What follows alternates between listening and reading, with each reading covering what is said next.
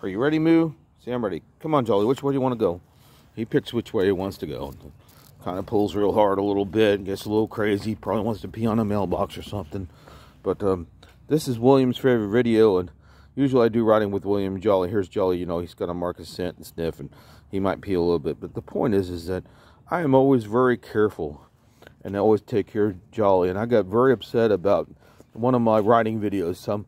Some guy, and there's always one person, thought that, hold on, let's flip this the other way, thought that I was going to hurt Jolly and run him over with the bike. Now listen, I buy the best harnesses I can get. They're like a parachute. If you've seen these straps, they're like, you know, 2 to almost 3 inches wide. Now the first ones we had were like with a samurai, you know, like they were old Chinese with just like an apron strap. You'd put the strap behind your back and you'd have to tie a bow tie.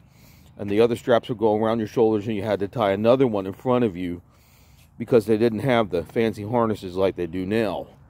Now, Jolly's harnesses are the best quality that I can afford to buy. The story is, I went by the resale shop 2 or 3 years ago and bought these newer, better harnesses than the original one for the first 2 or 3 years. And they were expensive. I said, lady, this is a lot of money. And she says, well, they're quality and they cost a lot. And she says, believe me, this is a good deal compared to what these things cost when they're new. Now, every time I shift weight, right now, well, here, let's give you Jolly. I want to see Jolly.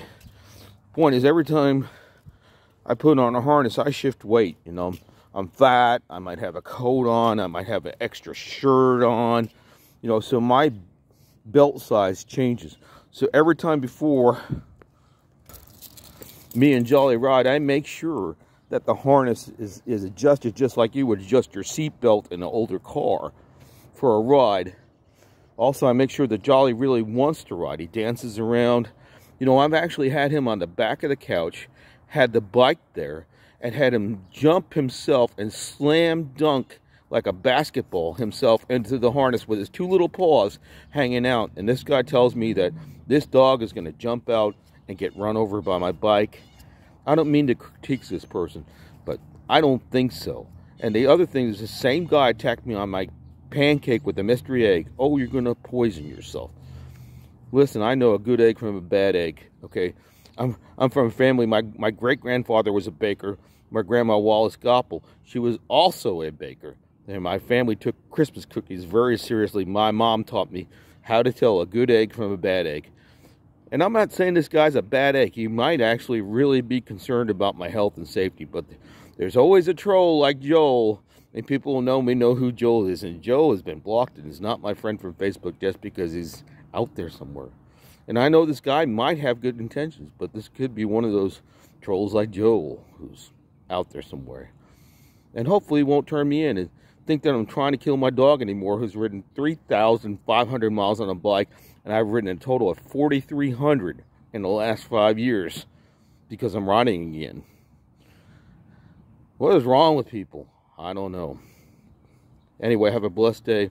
Hopefully enjoy this video. I get in trouble on YouTube if I post too many videos. So this is probably the last one for the weekend. If they let me post this without a problem.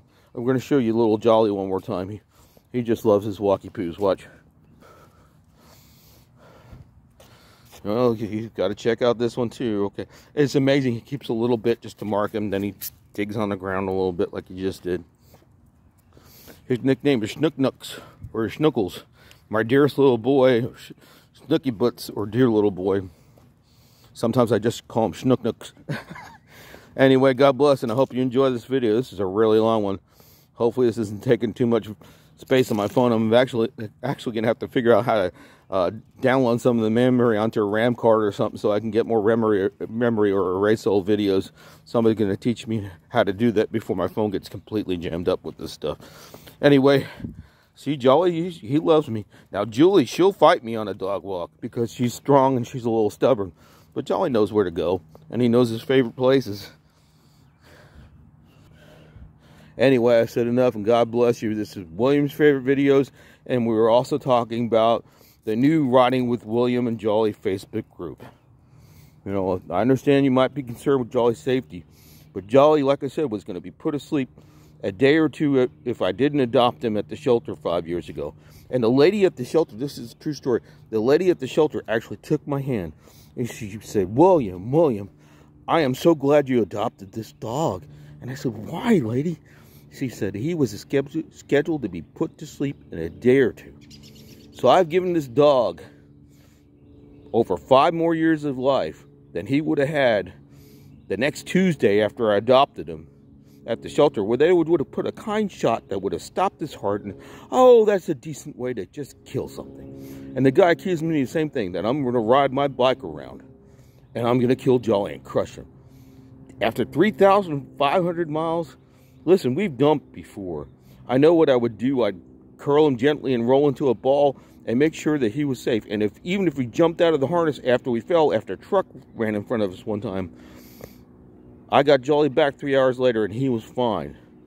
You know, I got hurt, but Jolly was okay. And the lady in the next door neighborhood had a video of this incident with the guy who was in the wrong lane passing a vehicle, you know, that was parked and was speeding. And she said, how did you survive? I said, you know, God told me what to do. So don't be concerned about us. You know, every day that Jolly and I have is another day that, you know, God's will is God's will. Someday we'll be in heaven together. Dogs don't live forever. And then you know what?